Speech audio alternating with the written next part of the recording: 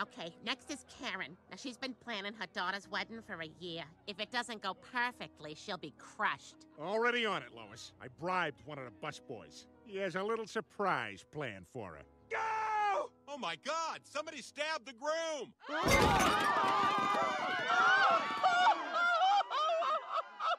Oh no, it's not a perfect day.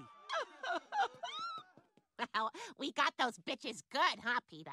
Yeah, thanks, Lois. And you were right. Being friends with women is way too complicated and way too intense for me. Now let me just pay the busboy and we can get out of here. I knew he didn't understand the plan.